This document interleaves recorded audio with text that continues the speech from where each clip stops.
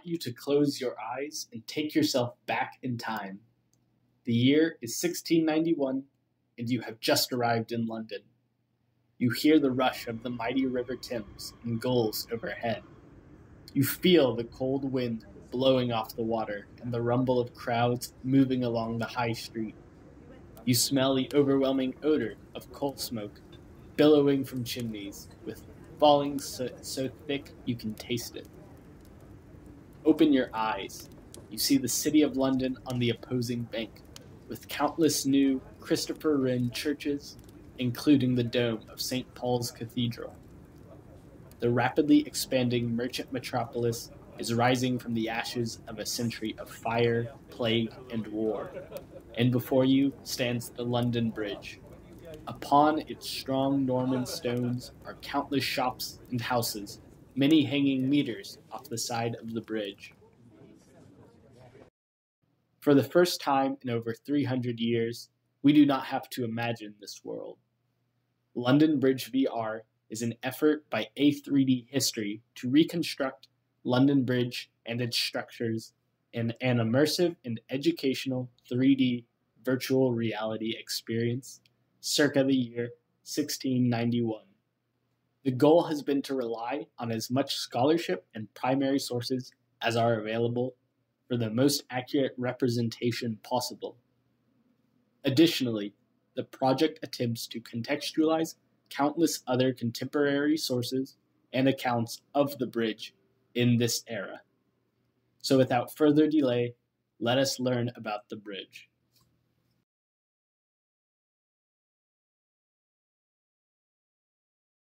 Before we begin, I want to give a special thanks to the work of Dorian Gerhold and his book, London Bridge and Its Houses. Without his scholarship and ability to compile the mini-survey measurements, this project would not be possible. Thankfully, his book recently received a reprinting and ebook publication, which can be found from various online retailers and is now available in the United States. If you are interested in reading more about the bridge, I would highly recommend starting there. For about 2 centuries, researchers have studied London Bridge. Their sources include writers, artists, and anecdotes. The first major work is Richard Thompson's Chronicles of London Bridge by an Antiquary, which was published in 1827.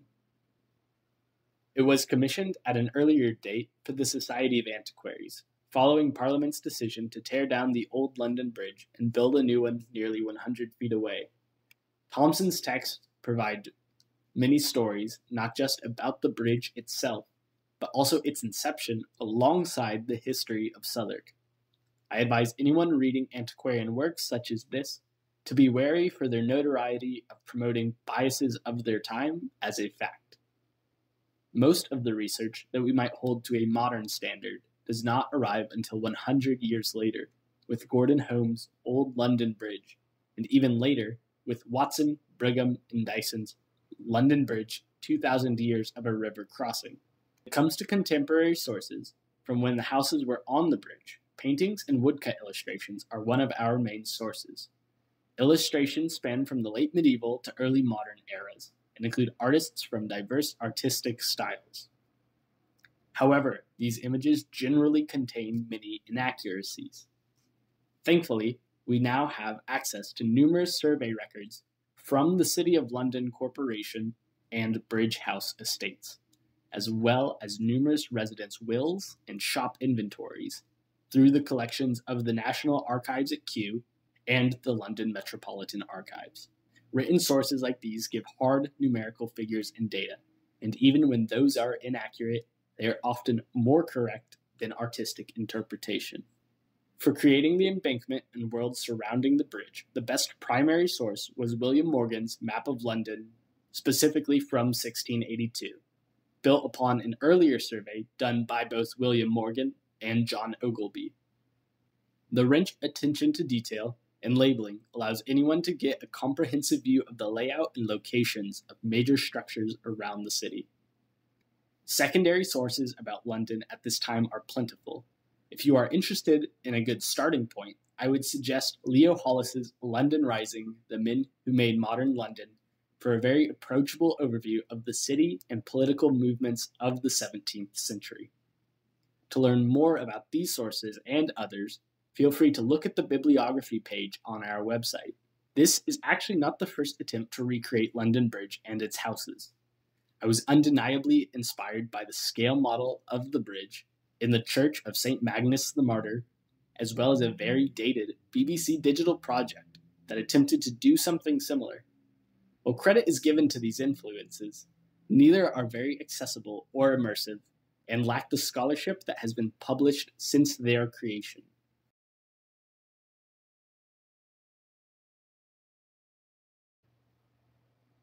Though many earlier London bridges were built by Romans, Vikings, and Normans, the longest standing stone structure was built starting in 1209 under King Henry II.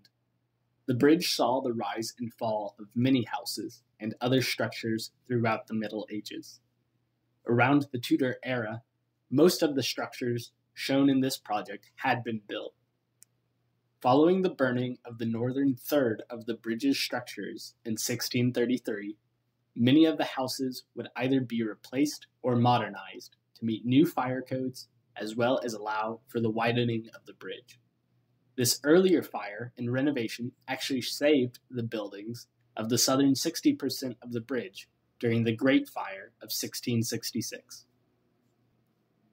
This process continued as the city rapidly changed shape around the bridge community.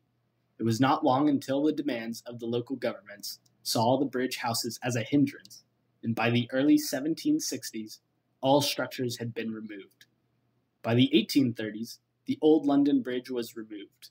It was replaced by the Second London Bridge, which was built around 100 feet to the west. By the 1960s, the demographic shifts of London and influence of the automobile had again led the city to demand a bridge more apt for the times.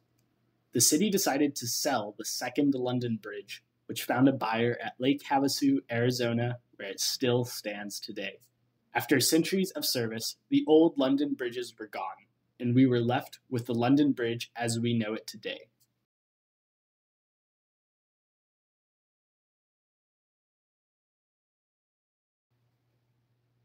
Depicting the bridge in 1691 was a strategic choice. This date represents English society passing through the crossroads of the old and the new in the aftermath of its most tumultuous century. Over half of the bridge would still retain its medieval and pre-modern buildings. Some of the houses, ordered for removal circa the mid-1680s, would have remained in place for years, as tenants moved their businesses and homes and demolished the structures. It is not outside the realm of possibility, then, that many of these buildings may still have been operational structures into the 1690s. The north side of the bridge stands in stark contrast. The Great Fire of 1666 established entirely new standards in the way that both roads and buildings were built. The bridge roadway would have undergone widening efforts, bringing the roadway up to about 20 feet wide. Different property developers would design early iterations of brick row houses that have since become staples throughout the city. The date of 1691 also provides a nice frame of reference. Having people relate to the sites of pre-fire London is impossible, largely because so few structures from this era remain. Conversely, by 1691, a large majority of today's notable structures were completed or under construction. These include a majority of Christopher Wren's steeples, iconic and identifiable landmarks that span all the way to Westminster. The finishing touches of St. Paul's Dome and the Great Fire Monument would have been clearly seen, as they were by far the tallest structures on the London skyline. All of these are sites that help ground us in the scale of the city at that time, as well as help us connect our past to the present. The environment on and around the bridge would have reflected the immense mercantile shifts of London as it entered the European Enlightenment. The bridge in the year 1691 was a microcosm of a much larger globalizing world, and it was a center for the textile trade.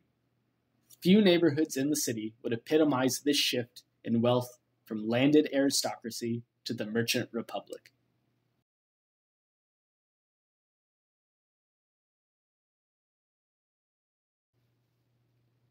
The best comparison to London Bridge seems to be the Norman Bridge in Avignon, the Pont Saint-Benizet or Pont d'Avignon.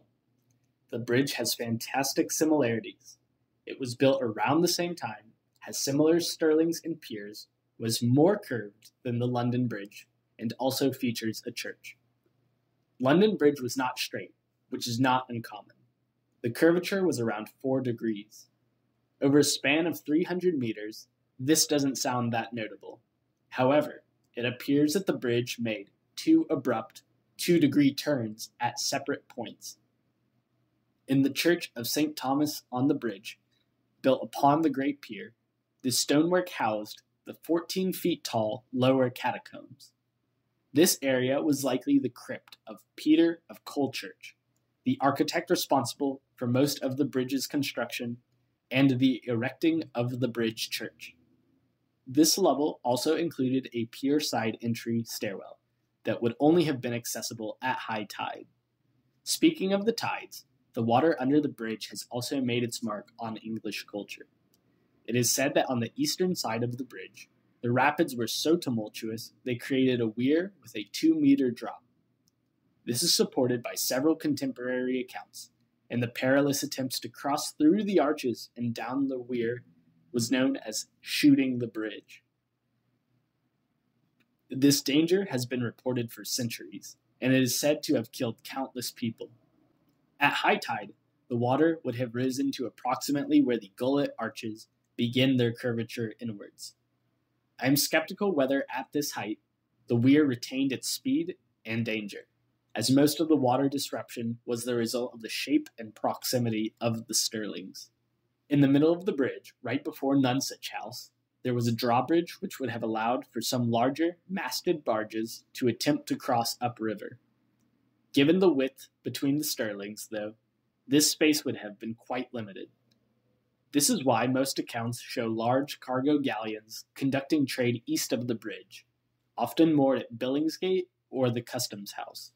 However, the west side was absolutely congested with smaller boats and barges, many acting as taxi services to the numerous stairs across the city.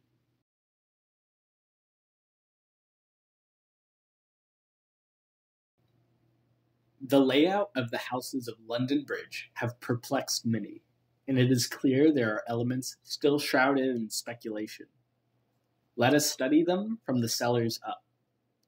While mentioned earlier that in many cases, residents had built cellars into the brickwork, many of the other houses had hanging cellars. These would likely have been used for storage and are often quite short and thin. Built between the cellars and the ground floor, it is clear there was a series of hammer beams, or strong horizontal support beams, that the structures were built on top of. These beams, placed between the piers and offset from the roadway, would have massively distributed the weight of all the structures evenly across the bridge. In a later work by painter Samuel Scott, we can actually see workmen repairing the beams at low tide, a not surprising effort for those who have lived anywhere near salt water. In this and several other works, we can actually see many beams made at about 45-degree angle, which would have helped redistribute the vertical weight into the sides of the bridge. On the ground floor would have been shops owned either by or independently of the tenants of the houses. By 1691, a large number of these would have been textile shops, commonly called haberdasheries. Other various bridge tradesmen, especially those important to the early Enlightenment, were apothecaries, a clockmaker, a looking-glass maker, and booksellers. It has been suggested that unlike many shops of the time, transactions which normally occurred along roadways would instead have been done indoors in order to prevent traffic congestion along the 10 to 15 foot wide bridge. The layout in the floors above often follows a repetitive format. One would ascend via a stairway, some seemingly as thin as a foot in width, to the main hall. Above this hall was often the kitchen, which included a hanging water closet which would have been used for both water collection and toiletries. Above this was often an additional series of chambers or other rooms. At the top levels, we find garret spaces, often used as bed chambers for house servants. Whether these took the medieval form of large, open, lofted attics, or later as full private flats to themselves, is subject to debate. Throughout the houses, there is often mention of small houses of offices and houses of counting, standard administrative rooms or niches that in many cases may have hung further off the sides of each of the homes. In traditional medieval fashion, many of the houses would have come further out above the roadway as the stories grew higher to allow more real estate without impeding ground traffic. Some have argued that this terracing would actually hang out over the water, which certainly would have been more optimal for toiletries on the upper floors. Cross buildings were common on the latter parts of the bridge, where houses were connected by rooms covering the roadway. These occurred roughly every other building and did not encompass the highest floors. Based on estimations so far, this would have allowed an insubstantial amount of light to come down and illuminate the roadway.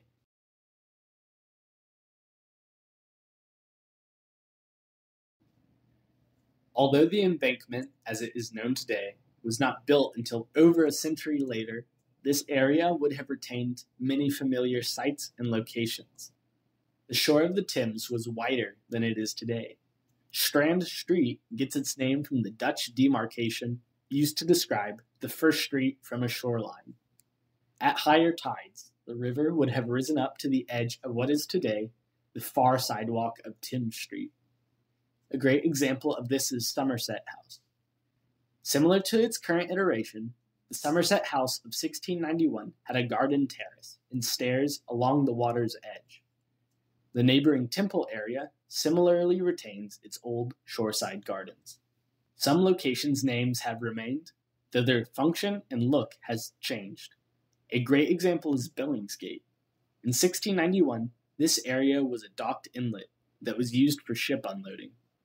It is no wonder then that today Billingsgate remains a notable part of the embankment. However, there is now the iconic Billingsgate Hall built over the former inlet. Some shoreline elements are completely unrecognizable today, but still have deeply rooted connections to London Bridge. The original Fishmongers' Hall was housed slightly to the west of the northern bridge foot. Today, the new Fishmongers' Hall has shifted slightly west of the new northern bridge foot. Blackfriars retains its historic location, complete with a train station of the same name. In 1691, it would have probably been as congested with traffic as it is today. Not because of Farringdon Road, which had not yet been built, but rather it was the connection to the River Fleet. Many small boats sailed through this area in order to connect the Thames and the northern sections of the city. Today, the River Fleet can still be heard running underneath Farringdon Road via Sir Joseph Bazalgate's Victorian sewer system.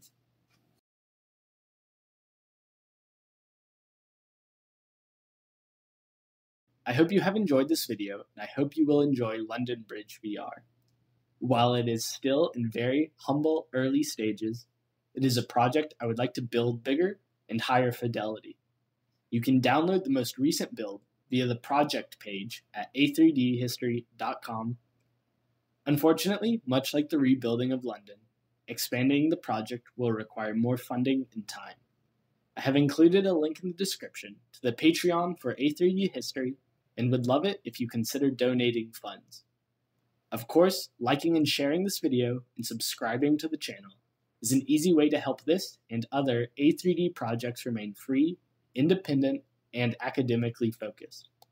I can also be reached at the email a3dhistory@gmail.com for questions, comments, concerns, or otherwise. Again, I thank you and hope you will enjoy London Bridge VR.